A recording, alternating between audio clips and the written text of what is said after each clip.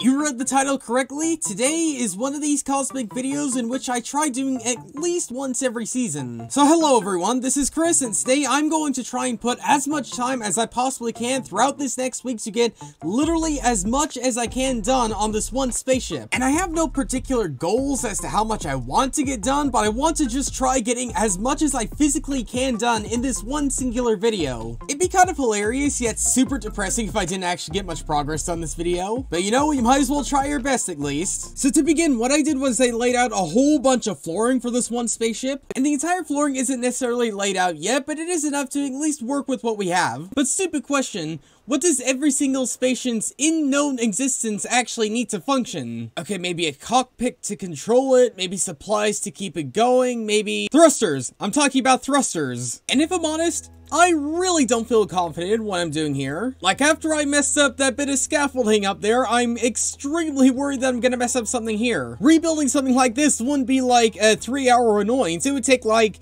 probably at least a couple real-life days to rebuild this whole thing. Me doubting myself isn't gonna stop me from working on this for a couple hours though. But if I mess things up now, then it is really gonna be a pain to have to fix it. Mainly because now we have this entire shell of the rocket ship all built up. Or the thrusters, not the rocket ship, the thrusters. And obviously it's not completely done, but it does have most of the upper part of it completed. But I just keep doubting myself. I just feel like I'm screwing something up somewhere and somehow. Okay, before I continually doubt myself, I'm gonna go back to what I'm comfortable with, and that's just filling in these floors. Just for a minute though, don't worry. And I still have a little bit of beef with these villagers from last time, but at least they helped me in getting the quartz I need. The only problem though is I am fresh out of emeralds, but that shouldn't be a problem because I have a whole bunch of gold I'm not really using right now. So if we just trade up a whole bunch of this, then we should get all the emeralds we're going to have to.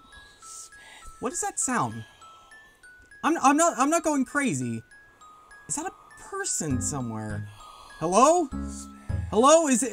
Is one of these villagers talking? Maybe I'm like developing an earworm or something like that. Hopefully not, because over time that might get really, really annoying. But earworms are worry number 2, because worry number 1 is actually working on this flooring right here. Okay, actually, this is worry number 2, and that's worry number 1, so I guess earworms are moved down to worry number 3. But building this quartz floor now was probably a bad idea, because I've been working on this floor for over the course of 2 days, and we're still not even completed with it yet. Because if we take to the skies for a second, you can kind of see where I was going with, and yeah, I have to complete all this we're doing up here, and I have to complete filling it in over in this direction over here, and the villagers I have certainly help in getting the quartz I need, but it's still not a fast process. So I think before I complete this floor, I'm going to need 1, more villagers, sadly, and 2, some farms to actually trade with villagers to get the emeralds needed to get the quartz. You know, working on this one booster doesn't seem as bad now. At least I have all the materials for these boosters. So I guess enough waiting around, let's get back to work and finish up this one booster we were working on.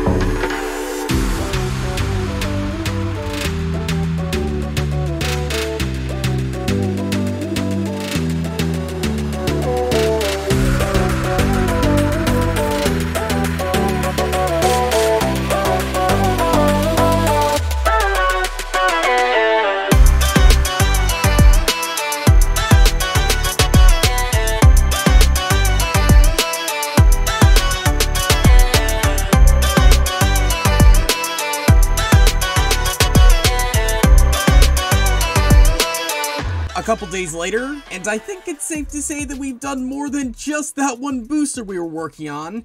Yeah, essentially, the vast majority of the back of this one spaceship has now been pretty much completely built in. And I guess the only reason why we haven't done the other booster yet is because we're actually using lapis for this one booster right here. And I didn't even finish it. I was going to use like blue and light blue glass panes, but I guess generally speaking, you get the rough idea as to what I'm going for. And honestly, what we did as is could contender to be a mega episode, but we are still only just a few minutes into this one video, and yet we only have about a day and a half left to film this. Maybe it's best if we go back to try filling in the rest of this floor right here. Before the floor work, I think I've been noticing the fact that some of these villagers I had down here are vanishing. Like, it feels as though about half the villagers I had in here are just completely gone. For a moment, I thought like every single villager is completely gone, but I think only the ones I've been actually trading with, apart from this guy right here, is actually still somehow intact. So what I'm trying to say here is my trading system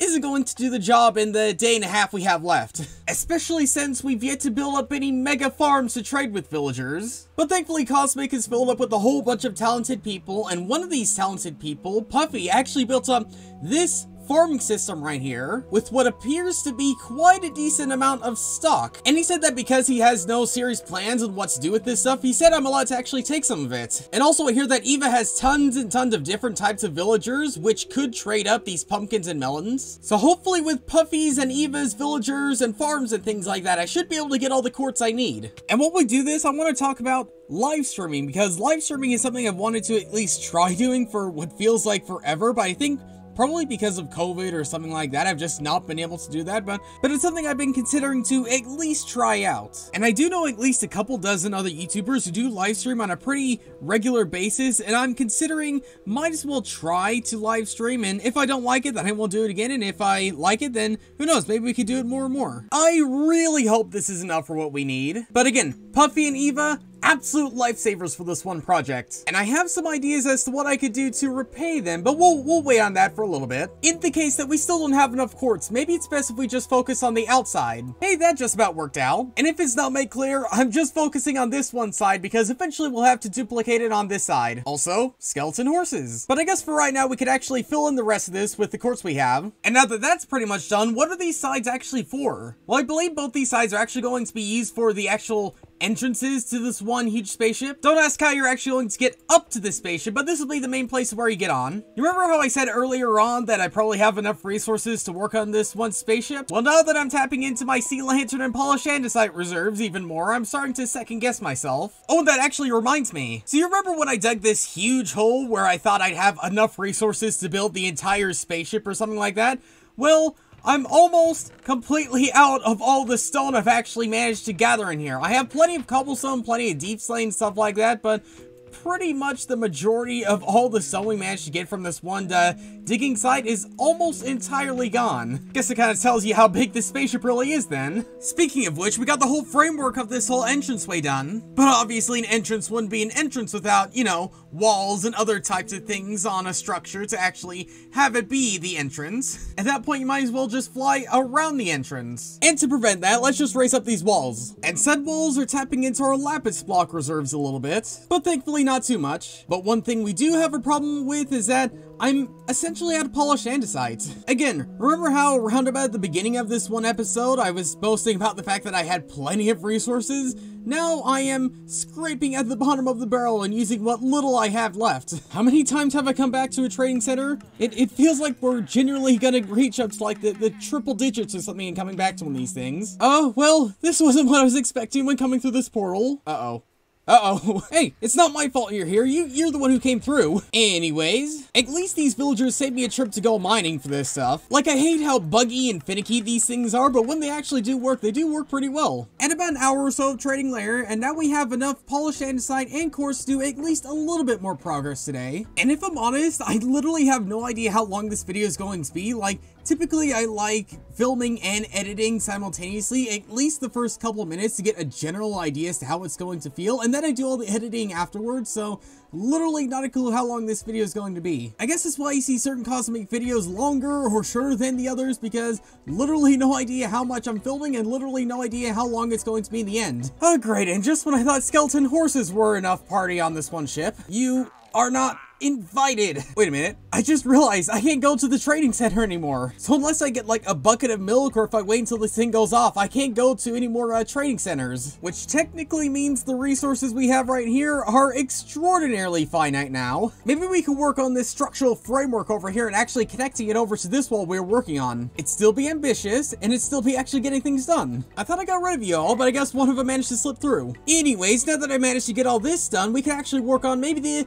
roofage on this one part. And surprise, surprise, it's being built out of quartz. And the big issue about this one part of the ceiling is that the vast majority amount of it is built out of quartz. You know, one day I should probably build a base that's just completely made out of things that's extraordinarily easy to get. Or at least one that's not completely built out of slabs.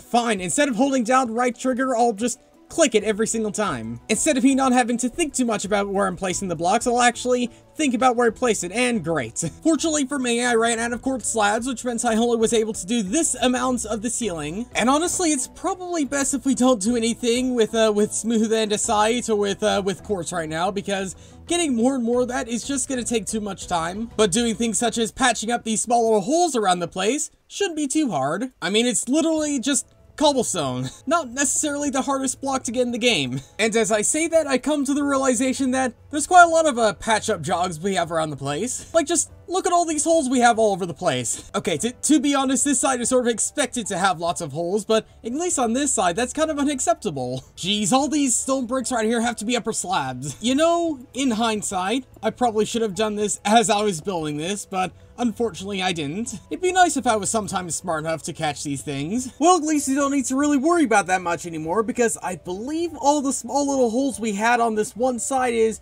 pretty much fully filled in. Just ignore the couple little holes I did miss here and there though. And I think because of my dwindling supplies of resources, I'm probably gonna call it here in terms of building today. But geez, looking at what we actually built compared to what we actually started with, it's vastly different from where we actually started earlier in this video. And I do plan relatively soon to do another mega video where I work a whole lot more on this one spaceship, because I don't really want to drag out the process of building this one thing for a long time. So expect another mega video like this at some point relatively soon. Probably when I have more than enough resources this time. But for now, thanks for watching, and I'll see you all later.